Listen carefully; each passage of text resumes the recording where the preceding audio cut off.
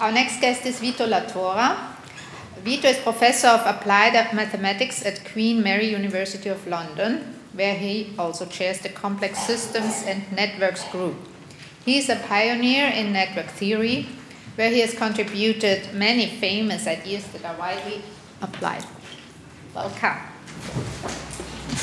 I spoiled already my first transaction. I work and teach in a maths department, but I'm a physicist. My background is in physics.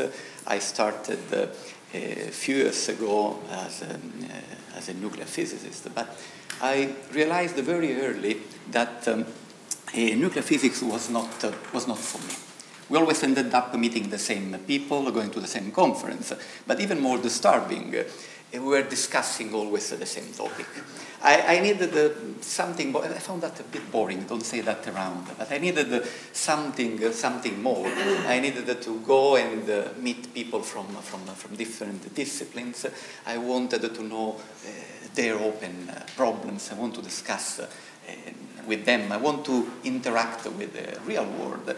And so it was in this way that without even noticing that, I ended up contributing to complexity science. This is because complexity among all the sciences is certainly the queen of interdisciplinarity. Okay? Let me elaborate a little bit about on this. What is interdisciplinarity? I found a nice definition. I want to read it because it's so detailed. And this is from a report by the National Academies, 2004, okay, a long time ago. And they say interdisciplinary research is a mode of research. Okay, is a mode of research by individuals or by teams that integrates information, data, techniques, tools, perspectives, concepts, I would add ideas, tools, theories from two or more disciplines or body of specialized knowledge to advance fundamental understanding or to solve problems whose solutions are beyond the scope of a single discipline. So in a few words, it's the opposite of specialization and involves the combining two or more academic disciplines into one single activity to create something. So it's about creating something new by thinking across boundaries. Now let's have a look at the history. Okay, we have plenty of examples of interdisciplinary approach to science. No? Greek philosophers, they were dealing with philosophy, mathematics, politics, ethics. We have other examples, Leonardo, the Renaissance man. All of these are examples of complex scientists, if we want.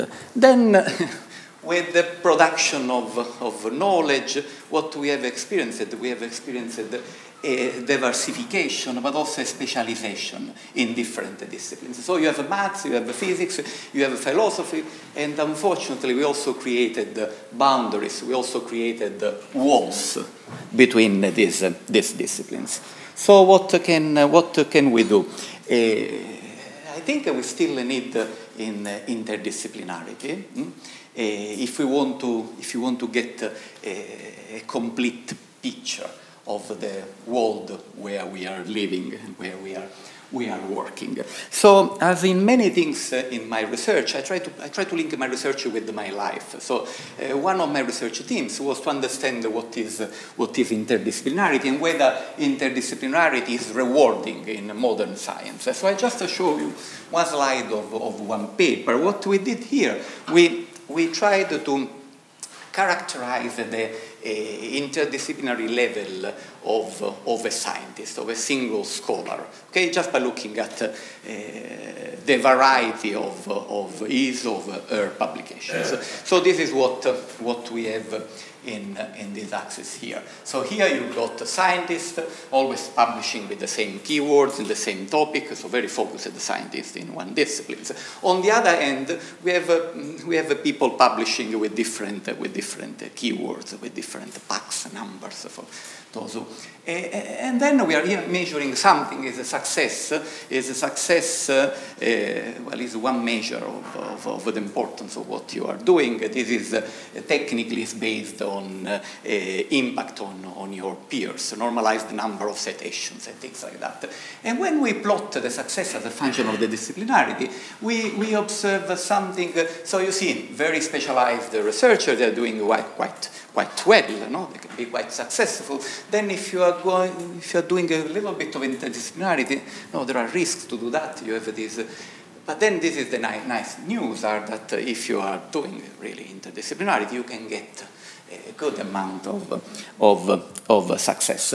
And journals, scientific journals have already discovered this. This is an issue of Nature, appeared in September 2015. Is why scientists, talking about why scientists must work together to save the world.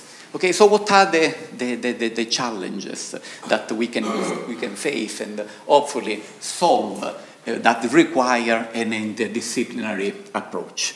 So here on one side you have the human brain. We know a lot, neuroscientists know a lot about the human brain. On the other side you have human societies. Okay, so this can represent interactions, friendship, job relations, formation of cultures, cities, smart cities, sustainable cities.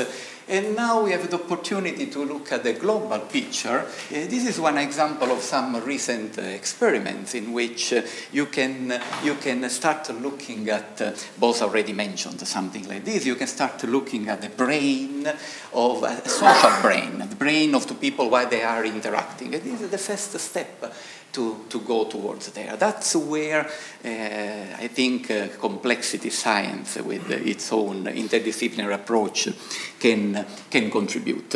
What is an emerging common framework in all these systems? Certainly we have networks.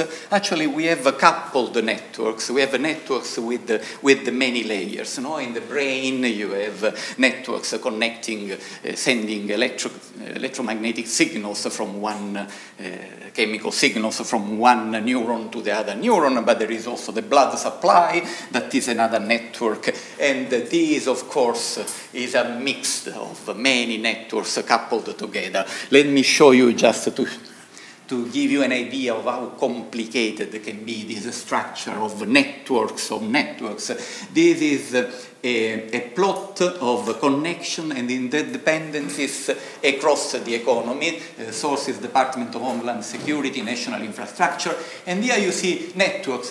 This is electric power grid, this is the transportation network, government services, banking and finance, communication.